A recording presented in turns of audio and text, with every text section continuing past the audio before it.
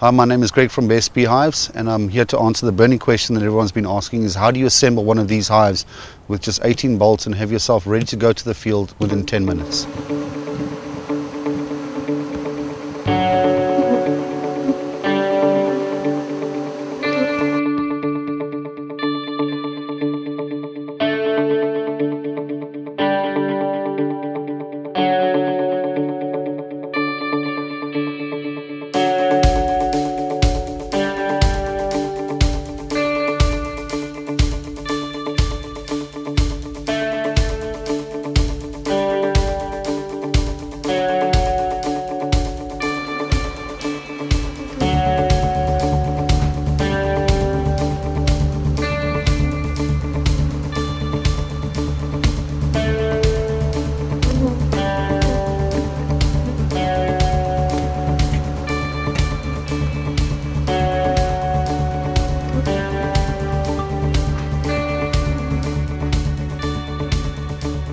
Your beehive will arrive in the post looking like this. This is the modular kit form, and basically what you'll do is take the lid off, clip it aside, so there's your lid. The first thing that you'll notice is there's no inner lid. The best beehive system does not need an inner lid because we have a ventilation system operating off the front that's going to prevent that moisture from climbing up to the top of the hive and doing damage there. Next is your queen excluder. From there come your frames, all in kit form, which you pack out. So your bottom bars, your side bars for your supers, your top bars, your series of bolts, which we put up in front there. So what you'll have here from now on is the building of your supers. We're going to pack those aside for now.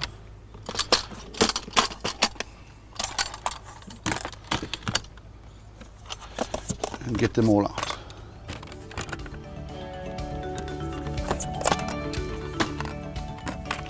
Right, the first job you have at hand is to prepare your brood box. The first thing that we do is we want to make sure that with these hives that the gaskets don't stick with each other. So the only two things we don't supply, your normal petroleum jelly. We'll take this just with your finger and smear it along the gasket. This is to ensure the water seal happens, and also that propolis is not packed in this area, because these seals, if you do not do this, will pack up with propolis, and you'll end up using a hive tool to crack it open. If you should forget to do this, you can get these gaskets from any automotive supplier, because these are the seals that they supply for leaks in your vehicles, normally in your canopy or in your doors. That done, we're now going to come to our top bars. Don't throw the elastics away, because these are rather crucial for when you assemble the frames. Pack aside, take your side bars for the brood. These are the longer ones, or deeps, and plack your elastic aside. Now what you'll notice about these is that they've got a curve or a bow on them. What you want is the bow facing outwards. I'll explain to you exactly why shortly, but what we're going to now do is basically assemble them. And then we take our bottom bars, remembering to keep the elastic bands, and we're going to pop them in. That's how quick we've now assembled a brood frame. And we pack them into the hive, and we continue. What you need to remember is, as you're doing this, is that you want the lever showing to the bottom there, because that's where your hive tool is going to hook it should they propolize. You want to release the frame, that's where you want to be able to grab it. How we've designed this is to have a gap inside here that it's better to take your hive tool and hook from that point and lift. Going outward, click over the recess at the bottom.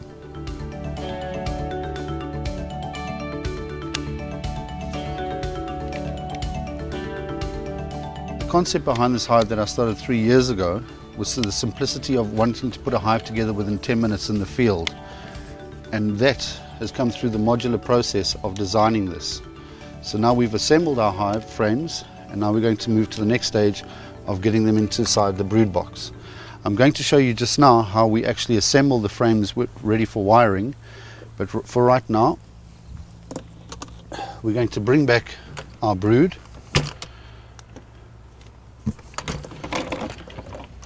and insert all the frames. So sliding them in one by one. We're not going to concentrate on the spacing right now, it's just the actual assembly of the hive. So we slot them in, and as I mentioned, we'll come back a little bit later and then I'll explain exactly how we're going to put the wire in. And that's why it's so critical that you do not throw the elastic bands away as you work. The first thing you're going to notice about the best beehive is the amount of frames that are inside here. We've worked on the external measurements of a Langstroth beehive, and taken that into account has allowed us to get an 11th frame in. 1, 2, 3, 4, 5, 6, 7, 8, 9, 10, 11. That 11th frame allows for a 10% stronger brood. The same happens in the supers, which allows for 10% more honey production, and the same in the second super, 10% more honey production. So overall, what we're looking at here is a composite hive manufactured with no wooden components whatsoever, and an extremely bee-friendly hive. The walls are manufactured out of fiberglass, and it's encapsulated with polystyrene to act as a cooler box. So the concept of a cooler box being holding something cold, or alternatively keeping something warm. Once the bees and the brood have set the temperature within inside the hive, we see that that temperature stays there for 4 to 5 hours. Therefore, less bees have to work inside the hive and more out in the field propagating. These are the lifting points where you'll get your hive tool in to release the frames. So always where people had to go underneath the wood and damage the comb at the same time, that is not done anymore. So now we've assembled the brood. Now we move on to the assembly of a super. Now when the hive arrives at you, it's going to have a series of dots on it. These dots indicate how the hive will be assembled. It's a linking up of these dots that bring everything together.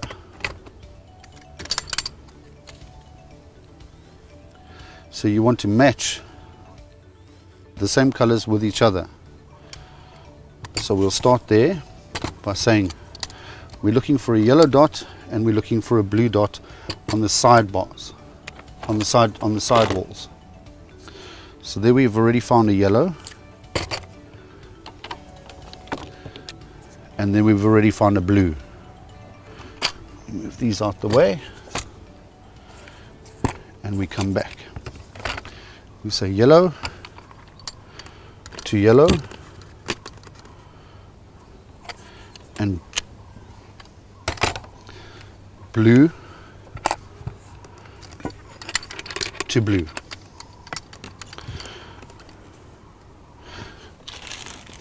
You take your 18 bolts. Should you ever lose one, these are panhead posies, M5 by 15 millimeter. So you'll bring those 2 points together.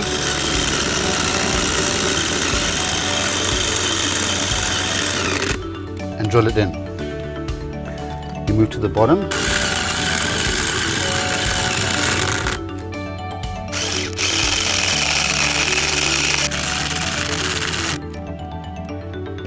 One with a brown and one with a blue. We'll come across. There's our brown. There's our blue. From here, we'll go through the same motion of aligning the bolts.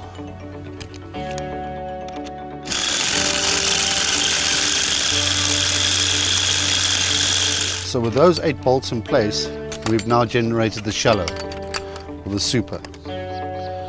We can now come back to our brood, take our queen excluder,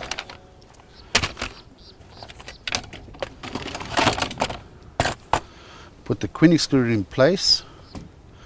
This is to prevent the queen from coming up to the top of the hive.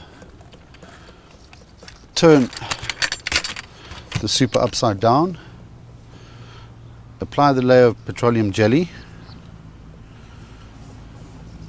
all the way around. Remember, we're trying to prevent moisture from getting into the hive And in so doing, we're also making sure that these will pop very easily and not need a hive tool. We're now ready to apply the first super. We get it into position. We come to the latches. We get the latches into place. This is now to lock the hive down. With handles in place, we're now ready to assemble frames that will go into the first super, and that should complete your standard hive. What we're going to do is we're going to assemble both supers, because as your honey flow starts, you want to be able to add an additional super on there to generate your higher honey flow, and then the lid. So we're now finished with this. So now we come to the next stage, which is a series of 11 bottom bars. Remember to keep the elastic bands. I'll explain that to you just now. We want top bars, and we want the shallow supers. Now we go through the same process again. So we're going to pop these together, slot and click. Now I prefer to normally do all of these in one shot, and then they're done, and then assemble simultaneously both supers or shallows in one shot. So we bring these all together. I've yet to see a faster way of putting frames together than what we've designed. Now we come to our bottom bars. You'll always notice on the bottom bar, you'll notice that there's a recess on the one side of the bottom bar. You always want that recess facing downwards. That's to complete the frame and give you the maximum area of coverage for your honeycomb. So you bring these together, and so you'll continue to assemble them until you have the 11 frames that you need. And there we have our 11 frames. So we come back to our brood and super, and we now insert all the frames. As I mentioned earlier, we will space these later when we're ready to go to the field. Some people do prefer to have 10 frames and place them slightly wider apart. Others prefer 11 frames.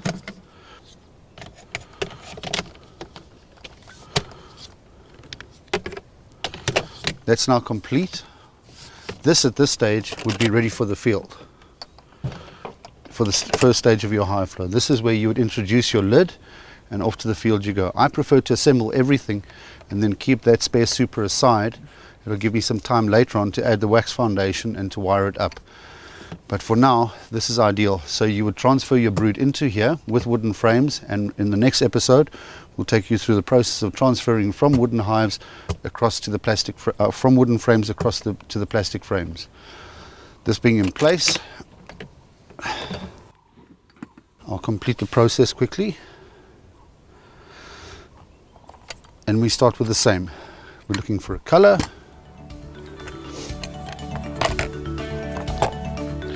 And we're looking for a color. So we're going to match the greens together.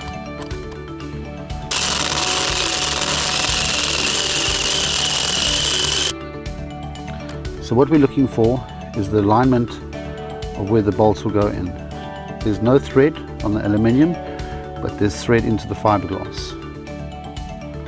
We put that into position, and so we bring the super together.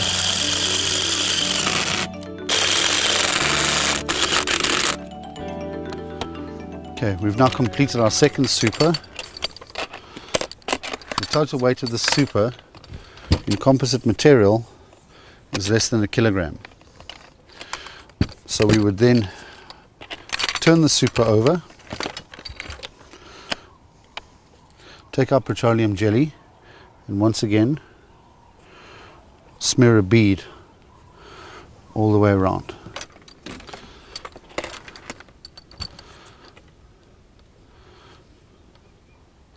Placing it in position, clipping the latches down, and then onto the final assembly of the second set of super frames. That's where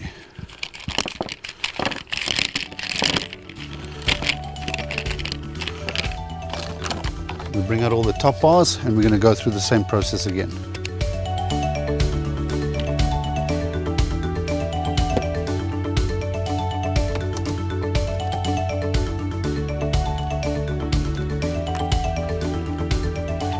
Now you've assembled your complete hive with your 22 super frames, with your 11 brood frames in the bottom. All that is required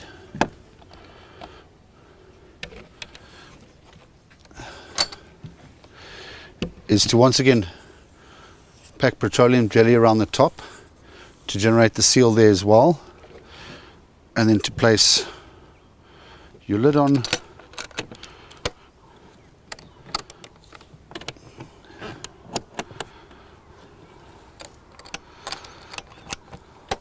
The last thing that we've got to do is just place the landing strip on the front of the hive, which we will just do by turning around, taking the landing strip, putting into place, and putting 2 bolts down. So by just popping the hive on its side,